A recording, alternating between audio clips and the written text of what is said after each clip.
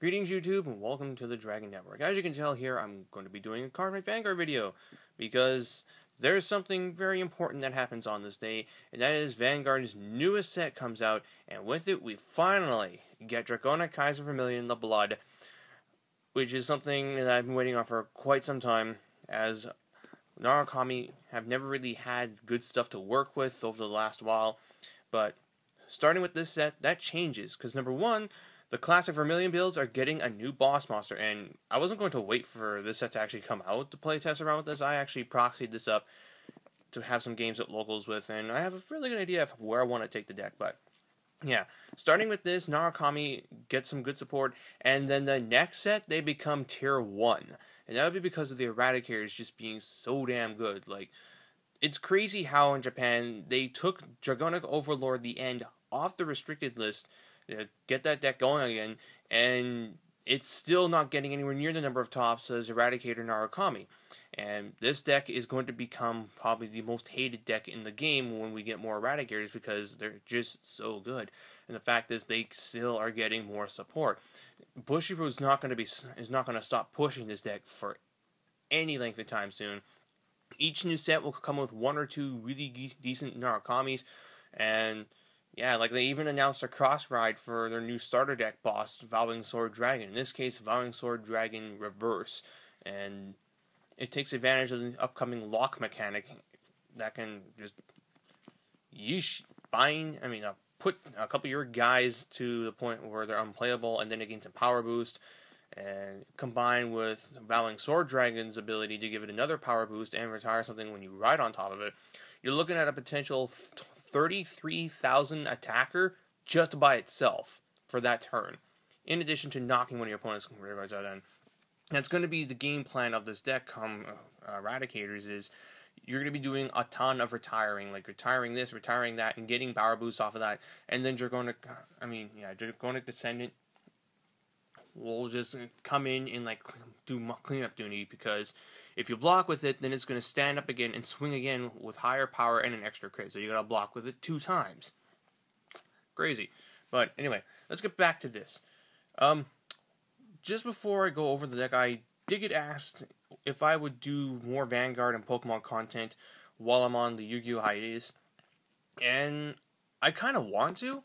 And if you guys really would like me to do some more stuff, especially like a how to play Cardfight Vanguard, that's something I've been wanting to do for a long time, and I suppose this would be now as good of a chance as any to start like making videos on how to play Vanguard, how to understand it, and maybe even try and be a little competitive with it. If you guys are really interested in that, by all means let me know in the comments below, because I will definitely try and pursue a how to Vanguard series if there is enough interest in it, or I might just do it regardless, because that's what I've always done. I've always just done whatever I felt like doing on this channel. And the more people that understand Vanguard, the better for it overall, especially seeing how it keeps picking up steam and more steam in North America and whatnot. So, yes, this is my update to my long-running Vermillion Sky deck series, now known as Bloody Sky, as it's been upgraded with a powerful new Crossride.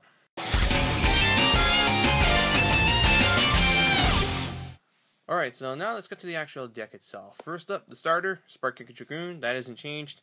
And seeing how this is a Blood profile, we'll be running 4 copies of the Blood, along with 4 copies of Vermillion.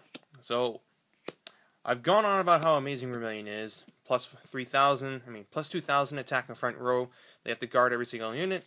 We all know that. The Blood is plus 5,000 attack every single unit in the front row with an extra crit. However, he's a limit break 5, and that's the one thing I feel that really hurts this card, is the fact he's a limit 5. Honestly, if I were to design this card, granted I'd probably be a bit biased in making this, but I would have made his ability limit break 4, plus 5,000, attack all units, but no extra crit. And what I mean by attack all units, not the front row, I'm talking everything. The front row and the back row. So basically, if this guy were to attack, everything dies. And the Vanguard is the only thing that stays alive. That's how I would make the Blood. But instead we have this. And I've mentioned before how I found it to be underwhelming, and it still is. Like, if it wasn't Limit Break 5, I'd be more satisfied, but like the problem is, though, if you even attempt to use this thing, your opponent is going to perfect guard it. That's just what happens with both Vermillions, is when you use their skills, they will perfect guard their front row and just let their rear guards die. And at Limit Break 5, you're just going to get like maybe one chance at most to get this off, so yeah, you're better off using the counterblasts for other things like Dragonic Death Scythes and a Vermillion if you can beforehand. But the main thing about this guy though that is good is if he has a Vermillion in the soul, he'll go to 13,000, and having that extra attack on defense is incredible, as it requires your opponent to have more power through their triggers in order to hit through, and allows you to force out more stuff from them in order to fully block this thing. Also, when he's boosted by Photon Bomber Wyvern, he goes to 23,000, which is nice. Then for the grade 2s, I'm running 4 copies of Dusty Plasma Dragon. If you have a Vanguard with Vermillion in the name, he becomes a 12,000 attacker. A 12,000 attacker on its own is very good in Vanguard, but when it's boosted up by your 6,000 and 8,000 rear guards, you're swinging for 20,000, 20,000 and 18,000 lines. That's enough to hit a Vanguard that's enough to hit a Crossride Vanguard that also got 1 trigger boost, because that's 18,000. So yeah, he allows you to hit for very good lines when swinging. Then for the supporting grade 2s, 2 Demonic Dragon Garuda, Damage and Flipper, 2 Dragonic Death Scythe. This just gets rid of annoying rear guards that you want out of the way and just allows you to, just clear stuff out. Especially those like 10,000 boosters, you kind of want to get those out of the way.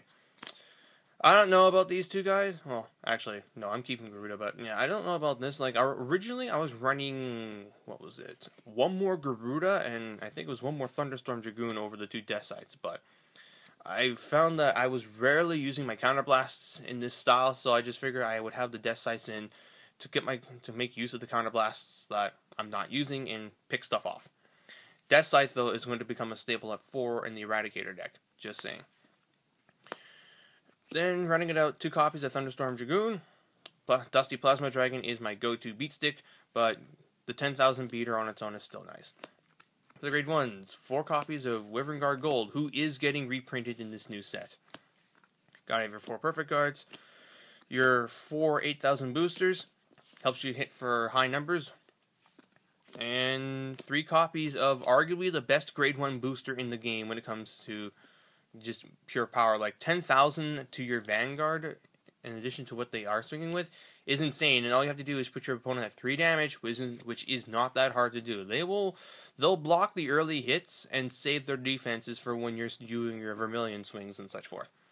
2 copies of Dragon Monk and Kaku, Damage Inducer, Counterblast 1, put a card in your damage zone, allows you to go into Limit Break and such. 2 copies of Rising Phoenix. This deck is kind of short on draw power, and Phoenix allows you to make use of the soul that you never use and draw a card. Just make sure you don't Soul Blast out your Vermillion so you don't lose your power boosts. Then for the triggers, 4 heals, 4 draws. I thought about actually taking these out now that this new set is giving Narakamis a full set of crits, but right now I'm still keeping these in because the deck is really short on draw power and you kind of need to get to your your Vanguards.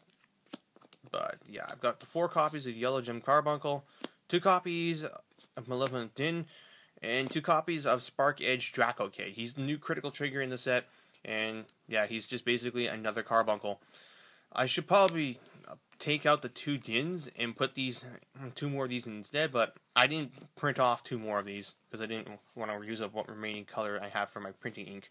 So yeah, I'll replace these guys with more of these, or I might take out 1 draw trigger and put another critical, which I've seen a lot of lists doing as of late. But there you go. This is my deck profile of Bloody Skies, the update to Vermillion Sky, and yeah, this is pretty much how I'm going to be running Narus until we get Eradicators. Then I'll be going full out with the whole Dragonic Descendant Gauntlet Buster stuff, and I'll try and explore the other ways that Narukami can operate too, because there's also Sweep Commando Dragon, and I forget what else. Oh yeah, Dungaree and his Crossride. That's actually going to become a viable thing that I've seen what that new starter can do. Like, oh my god, giving your rear guard Dungarees the ability to hit for 11,000. That's awesome. But anyway, yeah. here's my Vanguard deck profile. And again, tell me what you think about the idea of doing more like competitive Vanguard content, especially how to play the game. And yeah, I will go the full 9 yards, like teaching you basically how everything works, and I'll even try and give somewhat of a breakdown over the clans. So, but I admit I have not actually played very many of them, so you have to take it with a grain of salt. If I can get some people actually who have played with certain clan styles to share their experiences with the decks, then I'll try and do that too. But anyway, thank you all for watching. This is Obelisk TGS, jacking out.